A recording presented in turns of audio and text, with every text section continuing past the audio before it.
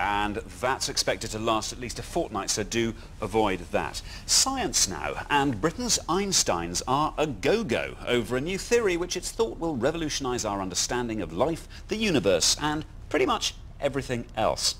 Heterotic Super symmetry is said to combine elements of string theory with a new take on, now hang on, quantum chromodynamics. Try saying that when you've had a few.